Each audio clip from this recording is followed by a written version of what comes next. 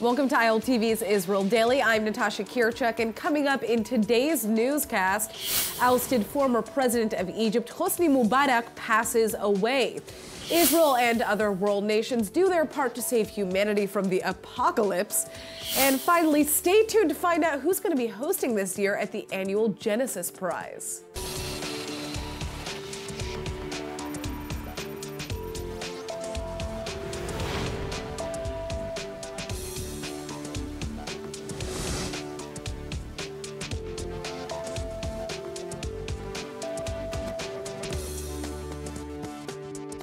Now, shocking news has fallen on the Middle East. The iconic former president of Egypt has died. בשם אזרחי ישראל ובשם ממשלת ישראל, אני רוצה להביע צער עמוק על לכתו של הנשיא חוסני מובארק. הנשיא מובארק, ידיד אישי שלי, היה מנהיג שהוביל את עמו לשלום וביטחון, לשלום עם ישראל. נפגשתי איתו פעמים רבות, התרשמתי מהמחויבות שלו, ואנחנו נמשיך ללכת בדרך המשותפת הזאת. אני מבקש לשלוח תנחומים לנשיא סיסי, למשפחת מובארק ולעם המצרי. Former Egyptian President Hosni Mubarak has passed away at the age of 91. He had been in intensive care for a few weeks following surgery, but while statesmen like Prime Minister Netanyahu all over the world are sharing their condolences, the former Egyptian leader leaves a controversial legacy behind him. He was a commander in the Egyptian Air Forces and then vice president to Anwar Sadat, only to take his place in 1981 when Sadat was assassinated. Then as president, he was known for being a strong U.S. ally and opponent of militant Islam. But he was also known for greatly expanding his powers, arresting political opponents and enforcing harsh punishments against dissenters. And this is what eventually led to his downfall. Mubarak was removed from office after 30 years in power in the midst of the Arab Spring of 2011, and he was sentenced to life in prison following the popular protests against him, in which nearly 900 civilians were killed. But in 2017, his appeals were upheld, and he was both released and cleared of most charges, including inciting the killings. Still, older Egyptians look back on his years quite fondly.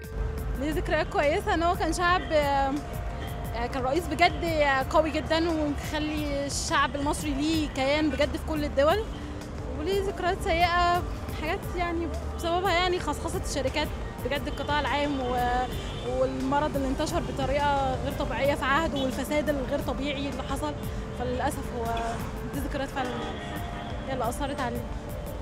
And as far as regional peace with Israel is concerned, it is true that he largely preserved his predecessor's policies, including the historic Camp David Accords. Well, the final stretch of the latest Israeli campaign season is here, but all anyone can think of is coronavirus. In fact, even Prime Minister Netanyahu has stopped shaking hands over fear of contracting the disease.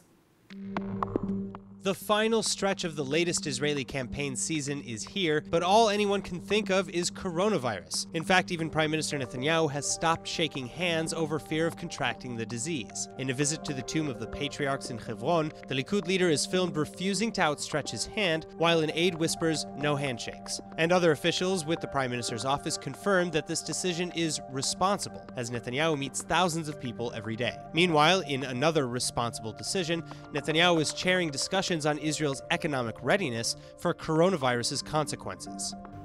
מדיניות שלנו אחת היא היערכות יתר ולא היערכות חסר, ומעל הכל זהירות ולא היסטריה.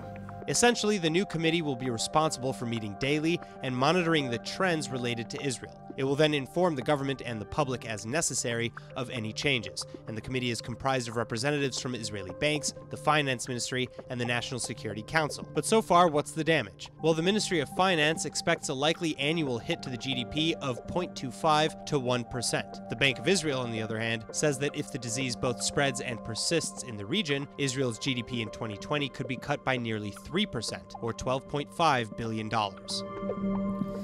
All right, now we've been speaking a lot about the Likud and blue and white parties because they're the biggest and have the most impact. But let's not forget that there are at least 6 other parties that will likely make it into the Knesset. So here to help us focus on them, we're joined by Israeli attorney and legal advisor to the Israeli Movement for Governability and Democracy, Simcha Rotman. Hi. Thank you for joining us. So we have 4 days left before the vote, and all things considered, everything's pretty calm and quiet. Why do you think that's the case?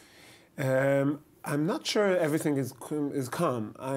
The parties now focus their campaigns on, I would say, door-to-door campaign.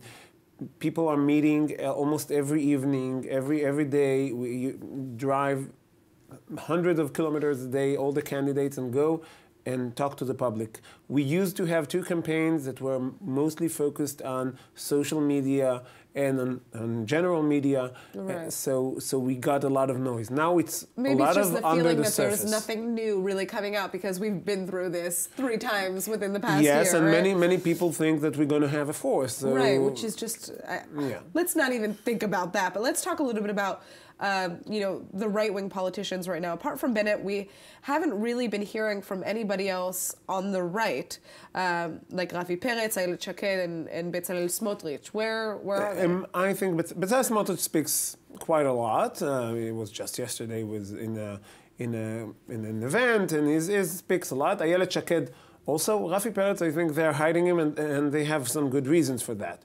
But I think that Bezalel Smotrich and Ayelet Shaked and Naftali Bennett are the spokespersons of the campaign. They talk a lot, they interview a lot, they tweet a lot. Rafi Peretz, not so much. Now, you mentioned this, but it's highly likely, based on the polls, that we will go to 4th elections.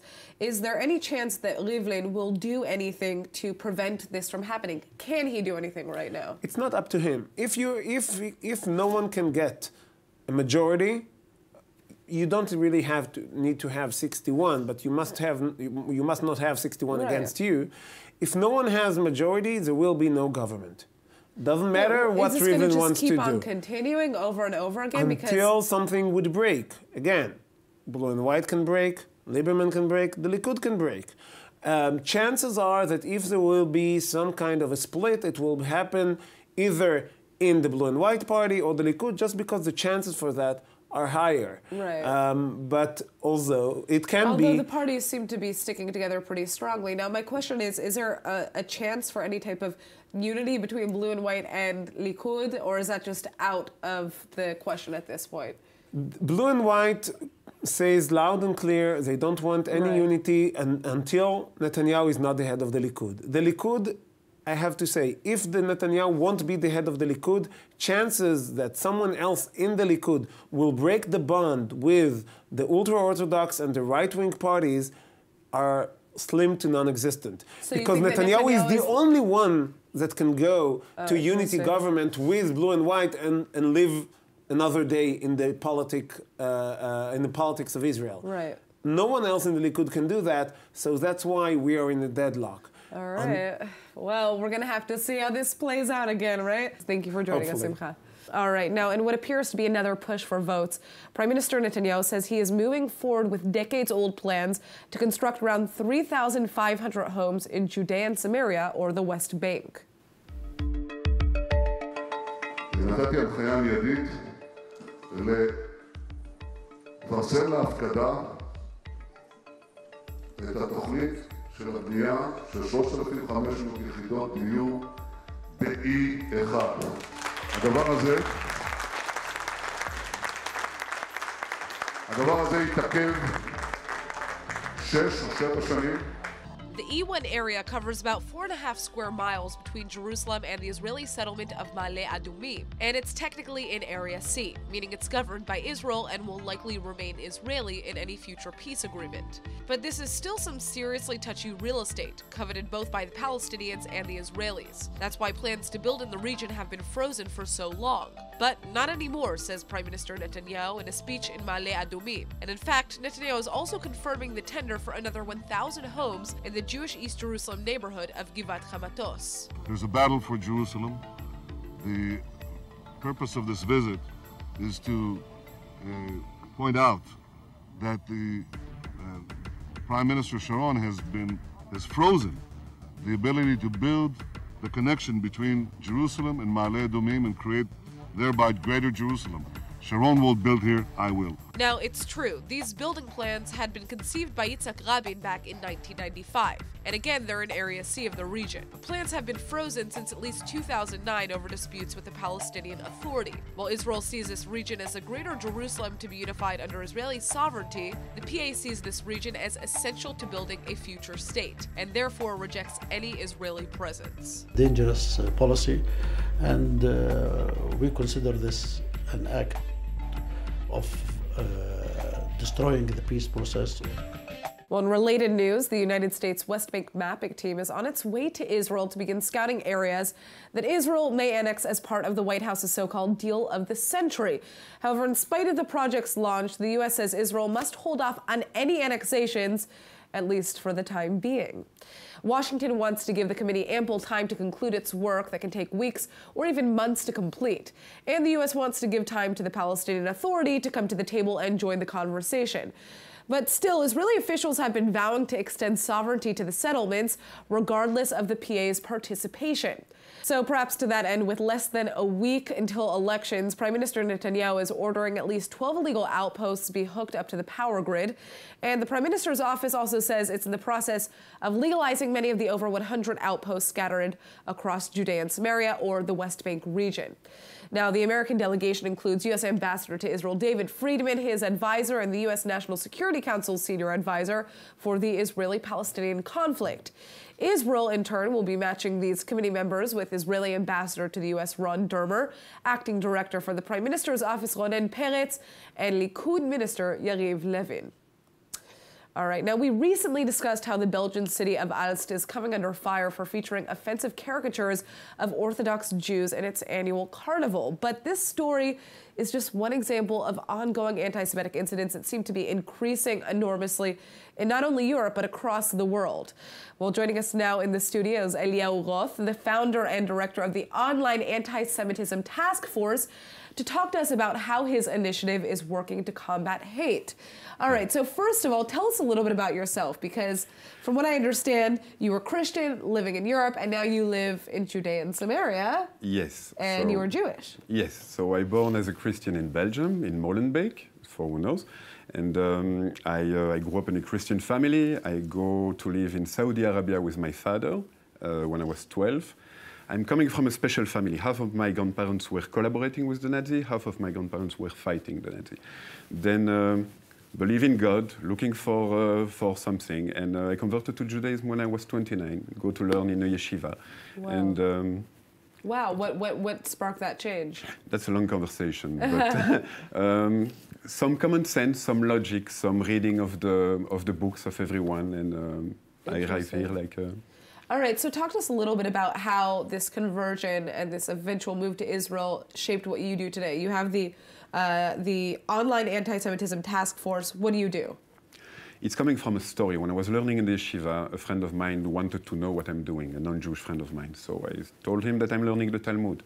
Same day in the evening, he called me back. He told me, what are you learning? I said, what is the problem? He said, Google it. So I Googled it. 7 of the first 10 answers were linking to anti-Semitic content. Meaning Jews are taking the blood of the Christian children, right, and everything.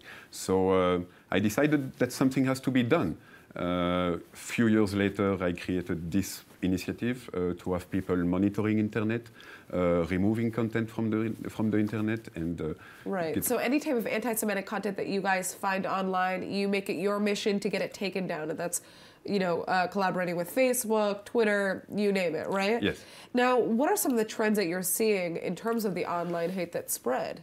There is a few main trends. So the classic anti-Semitism connected to neo-Nazi and far-right, this is the old anti-Semitism as we know it. We see it massively, mostly in English.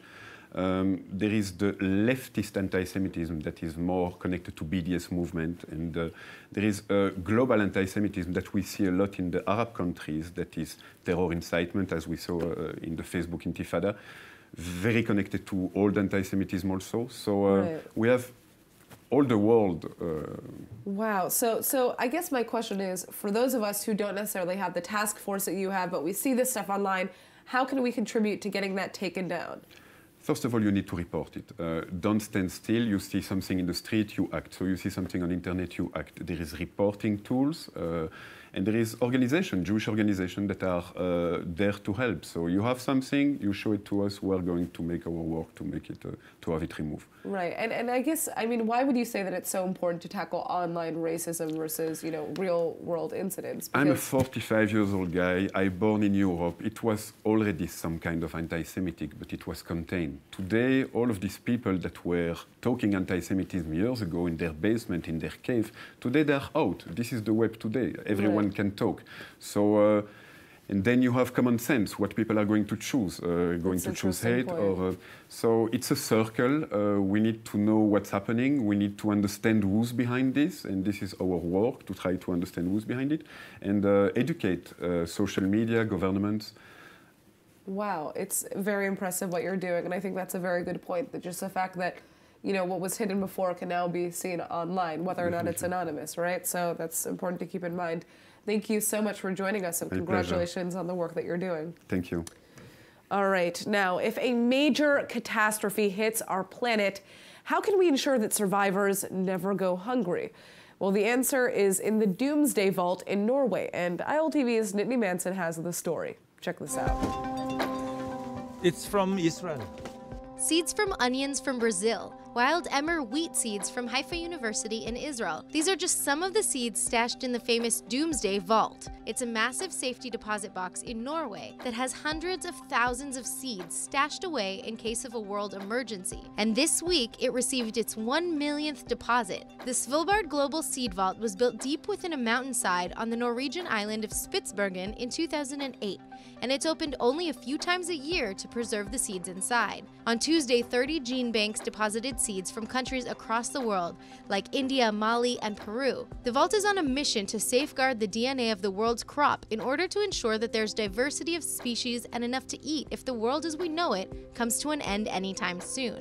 It's artificially cooled to -18 degrees Celsius to preserve the seeds, but the rock and the permafrost surrounding it are supposed to keep them frozen, even if the power goes out. And the good news is that climate change has already tested how impenetrable the vault truly is. Back in 2018, melting permafrost found its way inside the access tunnel to the vault, but luckily the water froze inside before the vault was breached. Since then, Norway has committed around 10 million euros to make the vault more fail-safe. All right, it's time to learn about some must-see places to visit here in the Holy Land that even Israelis don't always know about. They're brought to you by Visit to Israel, and joining us is Uli Mol, owner and tour guide with the Let's Tour Israel travel agency.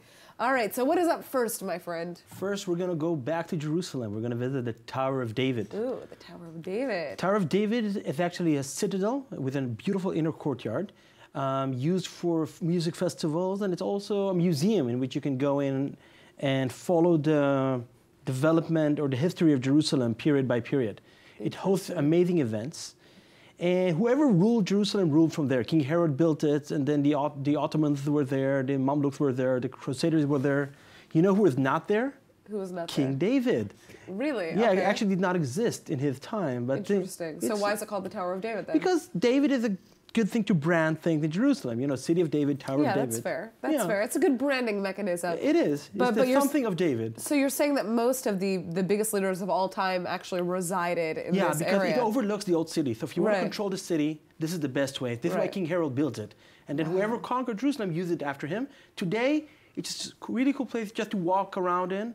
Yeah, I mean, it's super impressive. I've been there multiple times, and it's a must-see. It's just a must-see location. And by the way, sometimes in the evenings, there's a light show. Oh, right. Which Don't is miss the light show. Yep. All right, what's up next? Kerem HaTeimanim. Kerem HaTeimanim. Yeah, the Yemeni vineyard, if you translate it.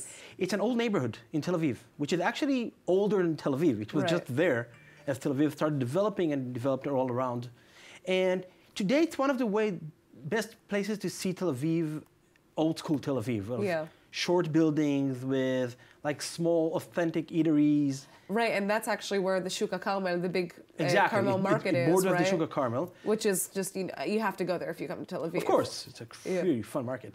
It's overgoing some kind of a gentrification in the last 2 years. That's true. And now you find a lot of really cool small boutique restaurants and a lot of bars. So it's a really cool place to do. Oh, some of the best food in all of Israel is in Kiryat Yearim. I'm telling you guys, it is. You have to visit. I actually live right around the corner. Me too. So every Friday I spend my time in Kiryat Yearim. It's my favorite area of Tel Aviv. I agree. It's a really cool place.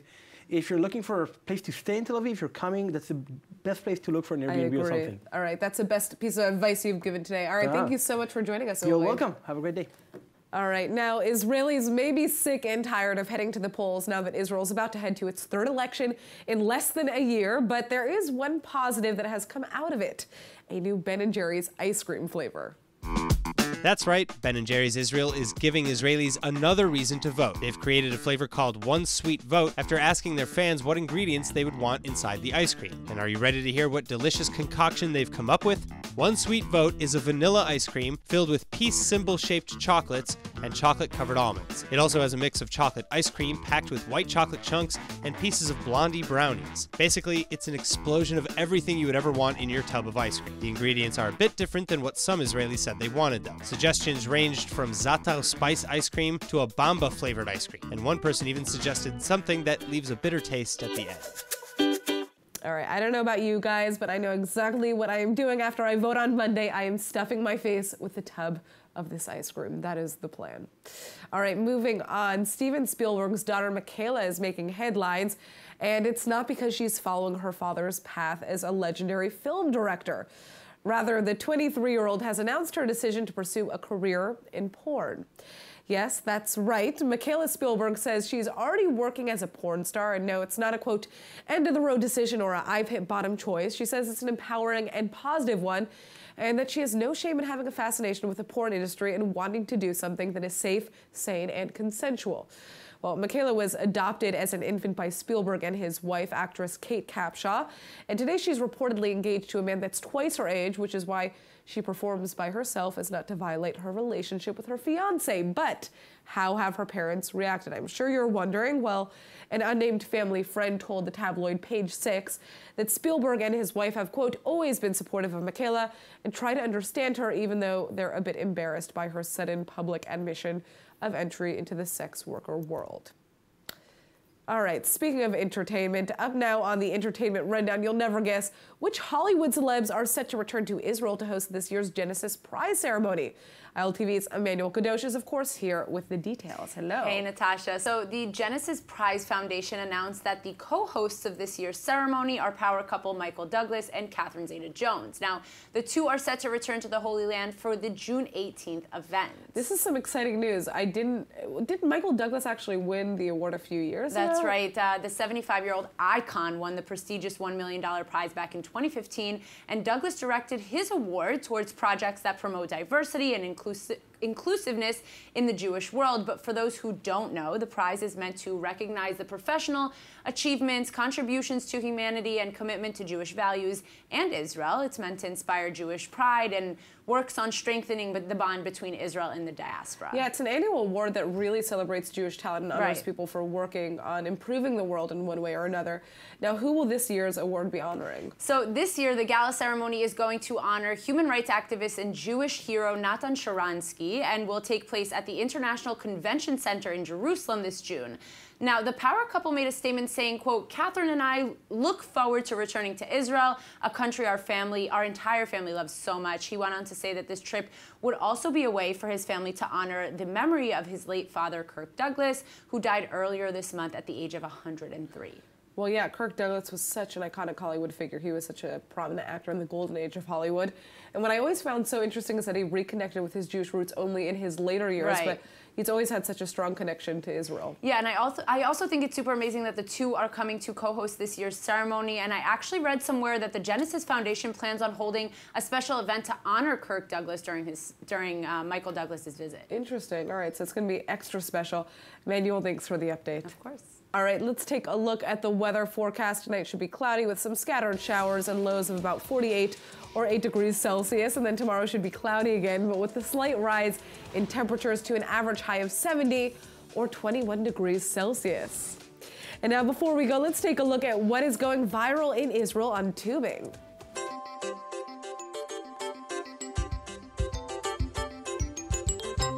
Можно? Ешь скорее. Ешь, на, ешь. На, забирай, ешь. Можно. Everything about this video is perfect. A dog with a pancake on his face and his Russian mother telling him to eat it already. Ugh, all right, that is it for today's news. Today's exchange rate is 3.44 shekels to the American dollar. For more news from ILTV, please follow us on Facebook, follow us on Instagram, and subscribe to our YouTube and Roku TV pages. I'm Natasha Kirchek, and thanks for watching.